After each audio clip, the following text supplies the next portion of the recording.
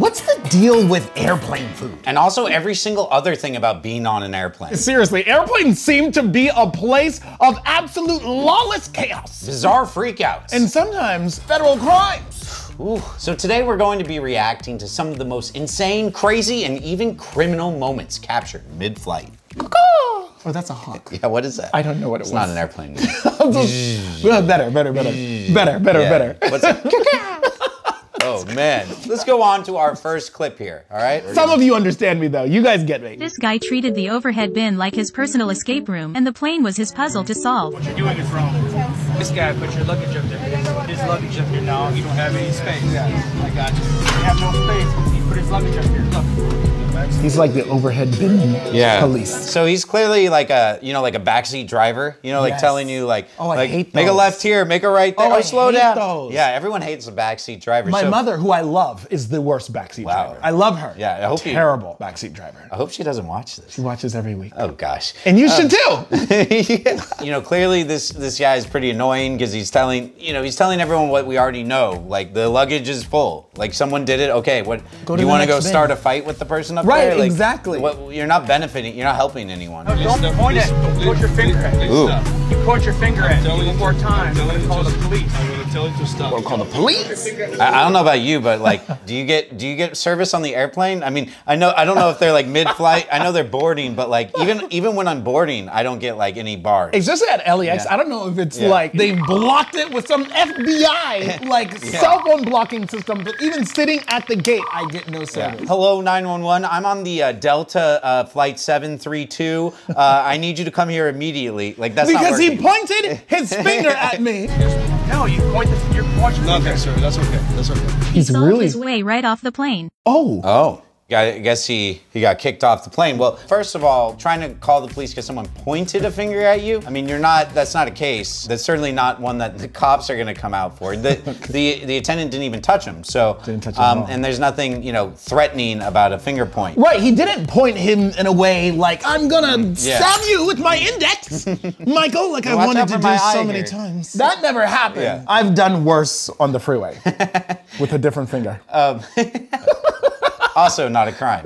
Also not freedom of speech. Yeah. As far as this passenger being kicked off the plane, now that's something the airplane does have the right to do. Absolutely. If you're causing any type of disturbance, they can kick you off the plane. And clearly this guy was pissing off the wrong person. Yeah, 100%. Don't pick a fight with the people that have the power to remove you. Yeah. You know what I mean? Imagine what this guy would have done if they tried to gate check his bag. Oh my God, he probably would have called the FBI or something. National security issue. It's probably a good thing they removed him from the plane because he probably was gonna cause even more disturbances, to be honest. And I don't even know why. He should work for the airline. He should be like, he clearly loves to conduct. Maybe he's good at Jenga or something, I don't know, or Tetris. Oh, Tetris, yeah, where things go. Good 90s reference that none of the audience will understand. Now, Ugo, as a passenger, do you have a legal right to the amount of bin space above you? Okay, now I travel a lot. I travel a lot. And I do personally hate it when someone puts their luggage in my section, but you don't have a legal right to the bin space above your seat. That's absolutely right. I mean, the only thing you have to save yourself in this situation is if a flight attendant decides to say something, or if the airline has certain rules about what can be put up there. Right. But for the most part, none of them do. Exactly. So consequently, this guy is just out of luck. Out of luck. Have you ever met a guy like this before? No, I hope not to either. Oh gosh, I have. Who? I used to know a guy like this. Who? Very. Don't say their name. Yeah. All right, let's move on to the next one before Ugo gets in some real legal trouble.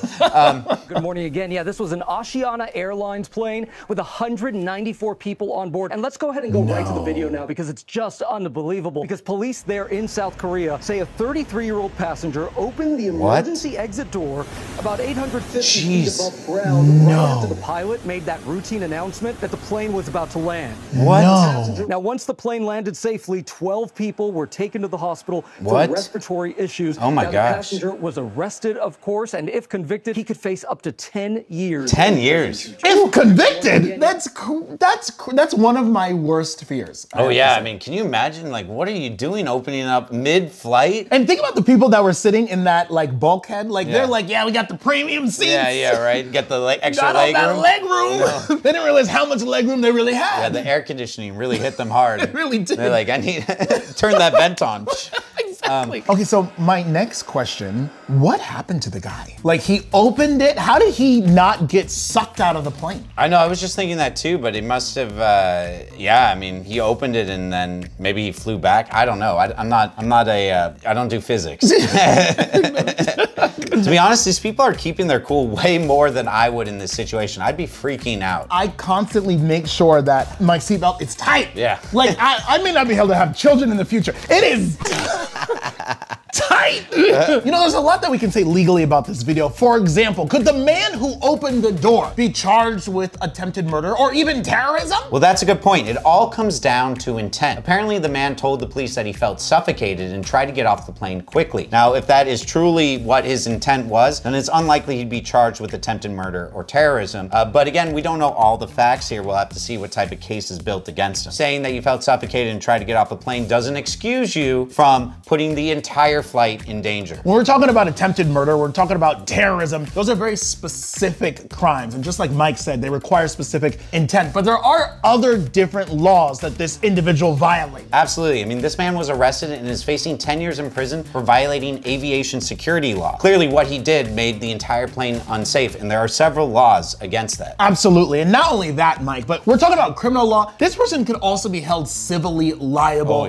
as well. Not only were, I believe, up to 12 people injured by what happened, but in addition to that, they're gonna cause a whole bunch of grief to everyone who's on board. Oh yeah, I mean, the people who had to go into the hospital, that's pain and suffering. Absolutely. They're gonna, you know, potentially be able to sue this man and even possibly the airline. This is all gonna have to be analyzed by a lawyer, and it brings me to a good point. If you ever have something that needs to be analyzed by a lawyer, we happen to know some pretty good lawyers that know a thing or two about a thing or two. And you can do that by visiting what? IthinkIHaveACase.com. Link in the description. All right, listen, after what we've seen thus far, who knows what's happening next, but let's watch it together. The third airplane video, folks. There is uproar today after an out-of-control passenger accused of groping the flight attendants was duct taped to his seat and the airline suspended the flight crew. At first, Frontier Airlines suspended the crew, saying in a statement, "Unfortunately, the proper policies for restraining a passenger were not followed. As a result, the flight attendants involved have been suspended pending further investigation." Yeah, so we have a case where this passenger is groping the flight attendants, and the flight attendants have decided to restrain this passenger. Yeah. But it appears that the reason why they are in some legal hot water is the way that they attempted to restrain this passenger. Absolutely, yeah. If this passenger is causing a disturbance, flight attendants can restrain passengers. The issue that I'm seeing with it is the tape over the mouth. Yeah, Yes. there's nothing indicated from what we're seeing is that the passenger was trying to bite people or do anything with his mouth. They're basically duct taping the mouth because he's making noises. Yeah, he's yelling help, and I presume that is the reason why they're duct taping his mouth, but that's not a legally justifiable reason.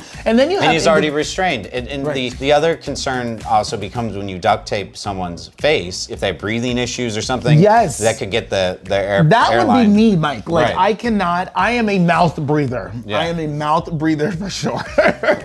But if someone duct taped my mouth, I would honestly think that I'm gonna die. Yeah, and I mean, that's the concern here is like the flight attendants don't know this person's medical history, if they have asthma or whatever, and if you're duct taping their mouth, there's a potential that, you know, you could harm them. Absolutely. And again, they already restrained his body. Exactly. So he's no longer posing a threat to the flight attendants or to his fellow passengers. So consequently, it appears to go a step too far. But undoubtedly, let's not ignore the fact that this passenger did something that's 100% illegal, unlawful. Yeah. You cannot do that. You cannot grope a flight attendant. That's you sexual cannot, assault. 100%. Yeah. The reason why he was restrained was justified. It's just how they went about doing it is what caused them some problems. We're now learning more about the 22-year-old suspect, identified as Maxwell Berry. Here he is with his proud parents when he chose to attend Ohio Wesleyan University on a golf scholarship. My parents are what is he saying? All right, already I'm thinking this person is clearly intoxicated. That too also? You know, you can tell he's clearly a disturbance on the plane. Oh, he's definitely a disturbance. I mean, who just goes around and starts shouting, "My parents are worth $2 million. There's something going on. My grandfather's worth more than this plane." By the way, planes are hundreds of millions of dollars, so maybe that's an expensive grandfather. I'm telling you right now. I'm sure your grandfather's very disappointed in your behavior. That's true. You're grounded. Passenger Alfredo Rivero shot this video. Shut the So it seems like the flight attendants were trying to resolve the situation calmly, but they had no choice. He kept screaming, cursing. In my opinion, they did a very good job. Oh, okay. Oh. Counts of battery. Ooh. Now he's hitting. Yeah, he took a swing at this, either the flight attendant or some sort of staff that's on the plane. If there was contact, it's battery. If there wasn't contact, it is assault. Clearly, he's committing crimes. Yeah, this has gone beyond the sexual assault now. You know, if he's throwing punches, that is a cause to restrain someone because he's violent. Absolutely. Which requires restraint, especially when you are on an airplane. Because remember, when you're in the air like that, you're now under federal aviation laws, which are very strict when it comes to your conduct in the air. Beyond the groping, him throwing punches is actually also showing violence and the propensity to create more violence on the plane. Absolutely. So the flight attendants here, I believe, were in the right for restraining. Again, it all comes down to, did they need to restrain him in that way? Did they need to cover his mouth? Was it overboard? If we're being completely honest, there was no need to cover the mouth. In fact, it's actionable by doing so. But was there a need for restraint? Absolutely, there was a need for restraint. I mean, once you start throwing blows, you have to be restrained. All right, we talked a lot about what this individual could be charged with: sexual assault, battery for throwing the punches. Absolutely. But what about the flight attendants? What sort of crimes could they be charged with? The most important thing to remember is that flight attendants do have the ability to apply a certain amount of force when it comes to passengers that are on board breaking the law. So they do have the ability to detain a passenger. They also have the ability to ensure that the other passengers that are on board are safe. And if they have to use force to make sure that the other passengers are safe, they are able to do so. Covering the mouth may have gone overboard, but I believe that this is something that will be more of a civil liability as opposed to a criminal liability. Yeah. Because they were trying to essentially enforce aviation law. All right, well, enough about Frontier Airlines. Let's look at our next clip. It is the air travel dispute that's got everyone talking. If your seat reclines, do you need to ask permission of the person behind you? Now the woman whose video sparked the debate is speaking with Inside Edition, and it turns out the situation was even more bizarre than the initial video indicated. Just before we get into this video, the age-old debate, to recline or not to recline. Right. What do you think, Hugo? Well, I am a big believer in the recline, because the fact is the button is there, and if the button is there, why should we not be able to use it? I agree. If the button is there, you should be able to recline. Now, there may be some exceptions. Maybe when people are eating, you shouldn't recline at that time. If there's turbulence, you know, there may be certain reasons like not to do it. Right. But for the most part, you purchased a seat. It has the ability to recline. If the airlines don't want you reclining, then take away that ability. But if you do, we will not fly with you. 100%, I'm done with you. The first airline that removes all the reclining ability is the first airline that I will not be traveling on. I will not even touch that airline. Goodbye. Yeah, goodbye. All right, let's get back to the video. The woman whose seat was turned into a... Oh, look at him. Gosh. Is he punching it? Unbelievable. He's like, that's so annoying. Unbelievable. That's so annoying. Who would do something like that? Why would anyone do that? You just want to be a jerk? How did this start? The man behind me asked me to not recline it while he ate. And so I left my seat unreclined for a good 10 minutes. She did not recline it for 10 minutes because the person said he needed to eat something. Which to me is reasonable. If someone says that they want to eat, it's a reasonable time to not recline. It's a reasonable request. I don't know, 10 minutes is pretty fast. I think she could have waited maybe 20, but honestly, the ideal situation would have been to say, are you finished with your food yet? Right. But let's continue watching and see what happens. He was done with his meal. She says she reclined the seat again. Okay, so then she reclined. If you listen closely, you can hear him asking her, what's your problem? He gets very upset. Williams says she summoned a flight attendant, hoping to de-escalate the situation. She was even issued this passenger disturbance notice that reads, you should immediately cease if you wish to avoid prosecution and your removal from this aircraft. It looks like the airlines have a notice that they give to passengers when they cause a disturbance on the airline. And as we mentioned in this video, causing a disturbance on the airline is a federal crime. Absolutely. You can get charged with that. My assumption of why they have a document like this is to help build the case case against you. They're gonna say, hey, look, you're on warning. Here's your first warning. Now, if you continue to do it, you are showing that you have the intent to keep doing it and you're fully aware of what you're doing. And that makes it much easier to convict someone. It's a slam dunk case at that point. Yeah, you're right. Here's the thing. Undoubtedly, this disturbance notice went to the wrong person because, ladies and gentlemen, keep in mind that if you are banging the seat in front of you, that is actually battery. Remember, battery is any type of non-consensual or offensive contact, that it doesn't always have to be physical contact with your person. It can be anything that you are actually attached to, like a seat, for example. And him banging this seat and punching this seat is committing battery, and he's committing battery on a plane, which is another federal offense. Something must have gotten mixed up. I feel like the flight attendant probably was unaware of what this man was doing, because really this disturbance notice should have been given to that man, but it was not. Unfortunately, I guess she was deemed the one causing the trouble on the airplane. Unbelievable, and keep in mind, she says that the flight attendant basically told her that she can get kicked off the plane. They're mid-flight, which means the only way for her to be kicked off the plane is to have an emergency landing. And if they actually landed this plane because of her, they are citing her as being the disturbance, that airline gets opened up to any type of civil liability, not only from this passenger who's being wrongfully accused, but also from any of the other passengers who are now delayed. They missed their flight or they missed their event because of this emergency landing. This is interesting. Let's continue to watch and see. She said, I'm not dealing with you anymore, handed me that, and threatened to have me escorted off the plane. We asked Inside Edition Instagram followers what they thought. 71% were on her side. 29% supported the dude. So kind of like what we've said, slightly over 70% of people agree you should be able to recline the seat. The rest don't, obviously. But I think the majority of people will agree that, you know, they put the buttons on there for a reason. You should be able to recline. This lady was in the right to recline. She tried to be courteous by letting him eat his food before doing it.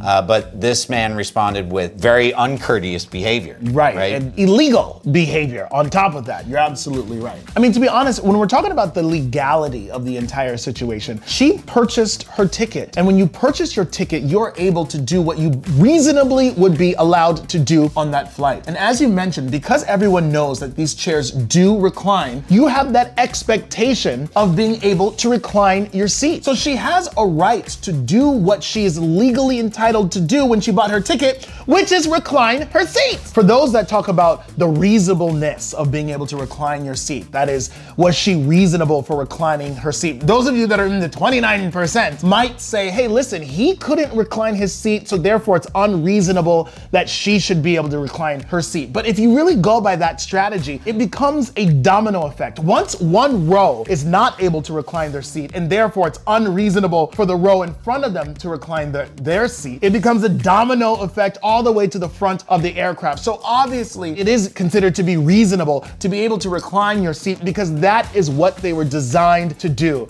And she was not doing anything out of the ordinary to then have her conduct be deemed unreasonable. And how would you respond if someone tells you behind you, hey, listen, don't recline your seat? Are you the kind of person that would just be like, okay, and then what would you do actually? I'm really curious. It all depends on the situation. I'm sitting behind you. If you're behind me, I am definitely reclining. That's end of that. All right, so. You're evil. You're an evil human being. All right, let's move on to the next clip. You know what? I might now be in the 29%. Oh, what in the world is this? This woman is in a carry-on bin. No. This like this cannot be real. A woman was spotted lying down inside an overhead bin, curled up next to a suitcase. It's not clear what happened to the passenger, why she decided to climb into the bin. Also, did anyone see her climbing up there and try to stop her? I gotta say, it's probably more comfortable than the chairs. Well, listen, with the pillow there, it could be quite comfortable. I mean, you get to stretch your legs out. Oh my gosh, yes. I'm not blaming her for doing it. I guess we don't. First of all, kudos to her because it takes aerobics and acrobatics.